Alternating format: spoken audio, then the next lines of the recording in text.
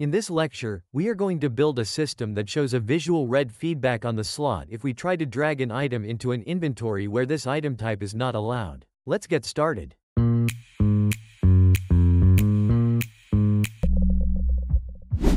Begin by navigating to the WB item slot widget located in the UI, Widgets, Inventory folder and open it. As a quick reminder, this widget is a child class of our WB item slot master widget. You can open the parent class by clicking the small pencil icon in the top right corner. Let's do that now. Here we can see the full hierarchy of the slot. Select the button element, in my case it is called button_193. Rename it to slot button and make sure the is variable checkbox is enabled because we want to access this button from the child class. Compile and save the widget once, then close it and go back to the WB item slot widget. Zoom in a bit so we have a better view of the layout. Now we want to create an animation for this widget. In the bottom left corner of the screen, click on the Animations tab. This opens the animation timeline, where we can define visual effects such as fades, scale changes, and other property animations directly inside the widget editor. Next, click on the plus icon labeled Animation to add a new one. Name it Button Hover. This name is important because we will later reference the animation by this exact name in our blueprint logic to trigger it at runtime. Once created, the preview section will indicate that Button Hover is currently the selected animation. To begin adding animation targets, click the Add button located just to the right. A drop-down will appear with various options. When you hover over all named widgets in the drop-down, you'll see a list of all the named elements available in this widget, including inherited elements from the WB item slot master. That means we can animate widgets even if they are defined in the parent class, as long as they are marked as variable. From this list, select Slot Button, the widget we renamed earlier.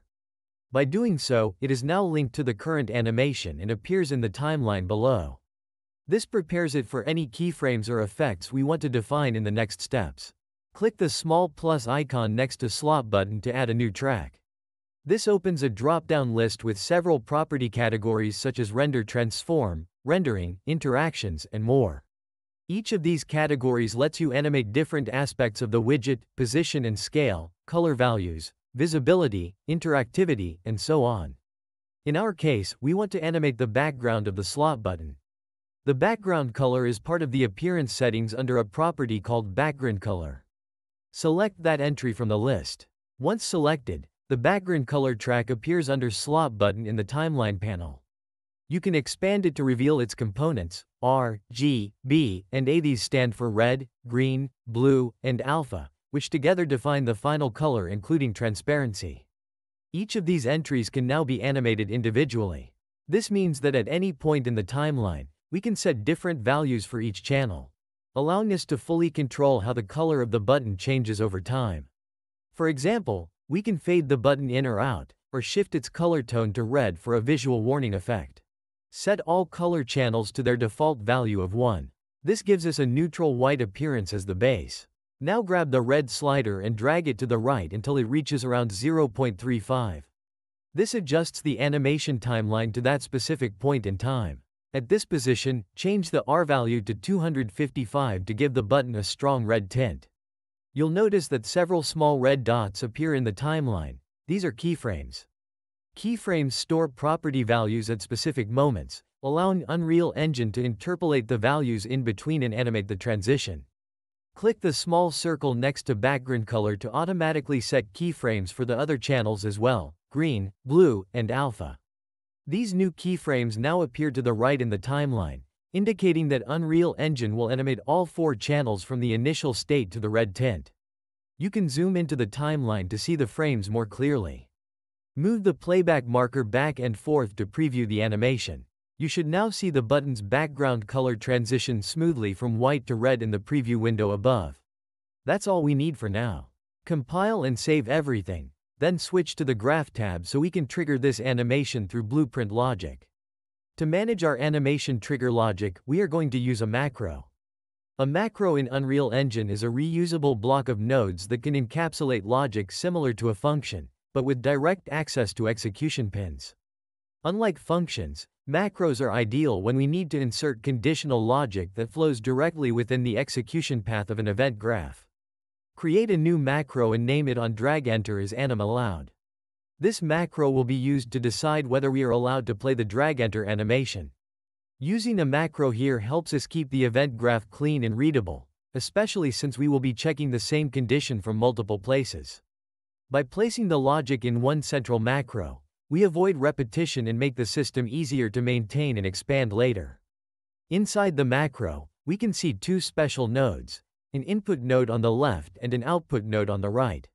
These define the entry and exit points of the macro, allowing us to pass in execution flow and variables, and return results back to the graph where the macro is used. Select the input node and add a new input named execute of type exec. This input defines where the macro begins when it is called. The name execute is standard for execution pins and makes it easy to follow the logic later in the event graph. Next, add another input named drag operation, and set its type to drag drop operation object reference. This input will carry the drag operation that triggered the onDragEnter event. It contains all the information we need about the item being dragged from the inventory, including the payload and any custom variables used for drag and drop handling. Now drag off from the drag operation input and call the getDraggedSlotData function from our interface. This allows us to access the item slot data that is being dragged, including type, quantity, and other inventory-related attributes we defined earlier. Now create a bit more space in the macro to continue building the logic. After calling the getDraggedSlotData function, add a branch node. This allows us to check whether the dragged item is actually allowed to enter the current slot. Right-click and search for getSlotData. This variable gives us access to the slot data of the inventory slot we are currently hovering over. The slot data variable was originally created in the WBItemSlotMaster widget, which is why we can access it here directly from our child widget. To put it in simple terms, the drag operation contains information about the item being dragged, meaning it represents the source inventory. The slot data variable here refers to the target slot, the place where the item is trying to go.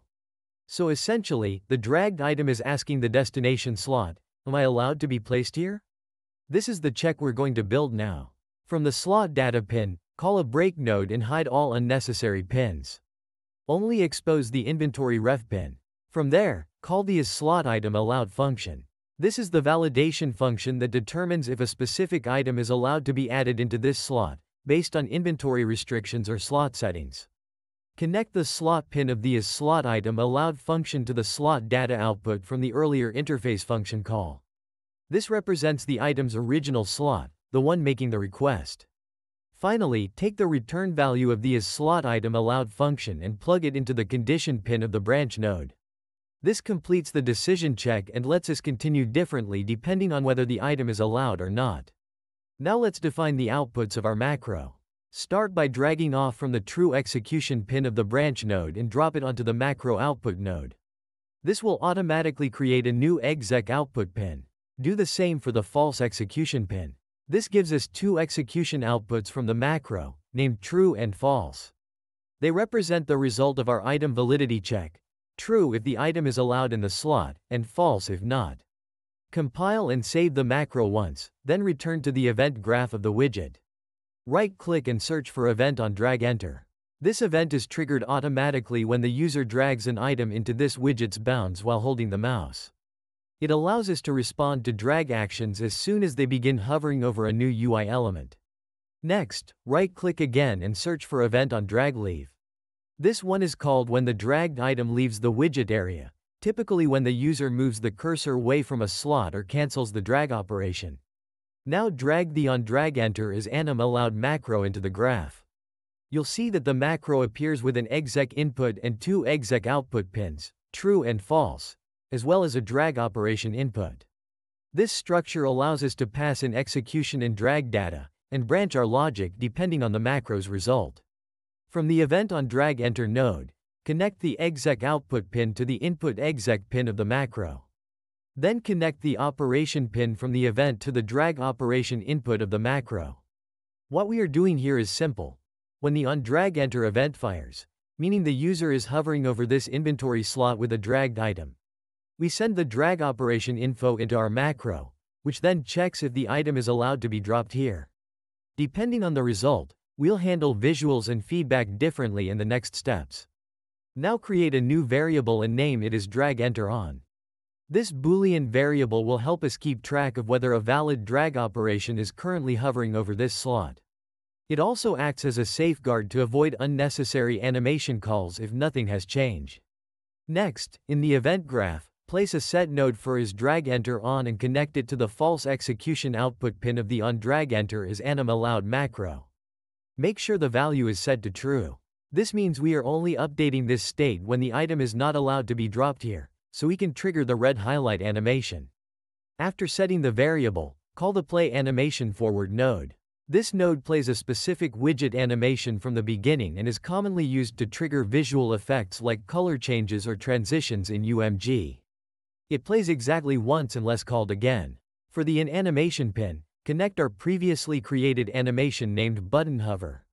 This is the animation we defined earlier that changes the background color of the slot button to a warning red. By playing it here, we provide immediate visual feedback that the dragged item is not allowed in this slot. Now we need to repeat the same logic for the onDragLeave event. Drag the onDragEnter is AnimAllowed macro into the graph again and connect it to the onDragLeave event, just like we did before. This ensures the macro receives all necessary data to evaluate whether an animation should be played when the item leaves the slot. From the false execution output of the macro, add a set node for isDragEnterOn and make sure it is set to true. This keeps our logic consistent and indicates that the slot had been marked with a red visual state, which now needs to be reversed. Right after that, call the playAnimationReverse node. This node does exactly what it says. It plays a given animation in reverse, starting from the end and returning back to the initial state. It's useful when you want to cleanly undo a visual effect like a color fade or scale change, instead of abruptly resetting properties. For the inAnimation pin, connect the button hover animation. This will reverse the red highlight we previously showed and smoothly return the button background to its original color, giving the user clear feedback that the slot is no longer being targeted.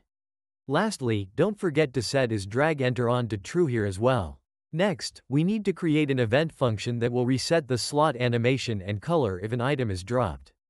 This allows us to clean up the visual feedback once the drag and drop operation is complete. Add a new custom event and name it onDropClearAnimation. This event will be triggered whenever an item is dropped onto the slot, regardless of whether it was valid or rejected, so we can clean up the animation state and restore the original visuals. Inside this event, add a branch node and use the variable isDragEnterOn for the condition pin. This check ensures that we only reset the visuals if a drag operation had previously triggered the highlight effect. From the true execution pin, set isDragEnterOn to false. This updates our internal state and confirms that the slot is no longer being hovered by a dragged item. Next, call the Stop All Animations node. This node will immediately stop any running animations on the widget, including our button hover animation. We use it here to cleanly cancel the red background effect without playing it back in reverse again. After stopping the animation, we want to reset the background color of the slot button manually. Right-click and search for Set Background Color on the slot button. This node lets us override the appearance of the button and apply a specific linear color. But before we can reset the color, we need to know what the original color was before we applied any animation. To do that, scroll to the top of the event graph and right-click to add the Event Construct node. This event is called automatically when the widget is first created and added to the screen, making it a perfect place to initialize visual properties. From Event Construct, get a reference to the slot button and call getBackgroundColor.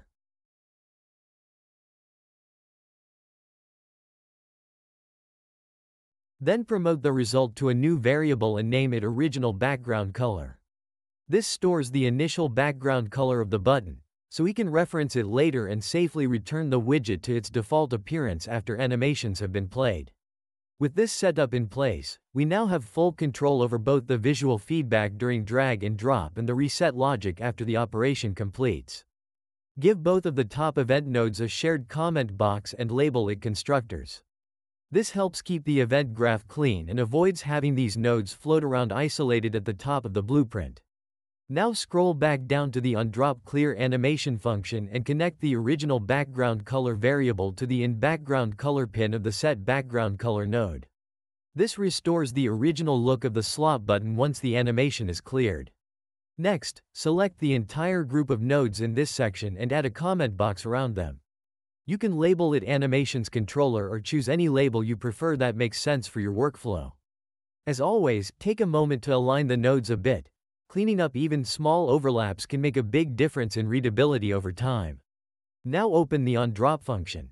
Right after calling getDraggedSlotData, call the onDropClear animation function we just created. This ensures that as soon as the item is dropped, we immediately reset any active hover animations and restore the original visual state of the slot. Adjust the node spacing in this section as well so everything remains neat and readable. Compile and save your blueprint, then hit play to test it out in the editor. Like always, let's give ourselves a few items and run over to the storage that has restricted item types. First, we test dragging items into empty slots. Everything looks good so far. No visual issues when hovering over valid areas. Now let's drag the pumpkin and try to place it into the storage. As expected, the background color changes to red, which confirms that our main logic is working. However, the fade effect appears a bit too slow. Next, let's try dragging a hammer, an item that is allowed in this storage. This time, there is no red highlight at all. Everything looks correct, and the item can be dropped without any problems. Now let's test dropping the pumpkin again. As intended, nothing happens, it's a restricted item. But you'll notice that the red background disappears as soon as we leave the slot, which confirms that our onDragLeave logic is also running as expected.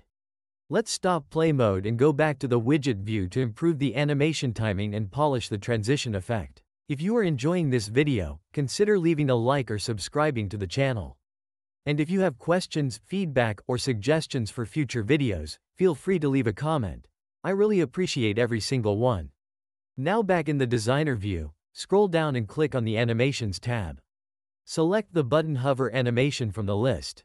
In the timeline on the right side, locate the slot button row. Try to grab the small white timing handle. It might take a few tries, and drag it to the left until it reaches the 0.2 second mark. This shortens the total animation length and makes the effect feel more responsive. Then, drag the red keyframe marker all the way to that same position on the timeline. This ensures that the color transition completes exactly at 0.2 seconds. There's probably a much easier or more elegant way to do this, and if you happen to know it, let me know in the comments. I'd love to learn a better workflow, because honestly, I have no idea if this is the best approach. Now compile and save everything and return to play mode. If we drag some restricted items again, the red highlight now appears faster and looks much cleaner than before. With that, we are done for now. This is a simple and effective way to handle hover feedback for inventory slots, and a great starting point for adding more polish later on. Thanks so much for watching. I hope you enjoyed the video and learned how to animate widgets in a really practical and beginner-friendly way. See you in the next one.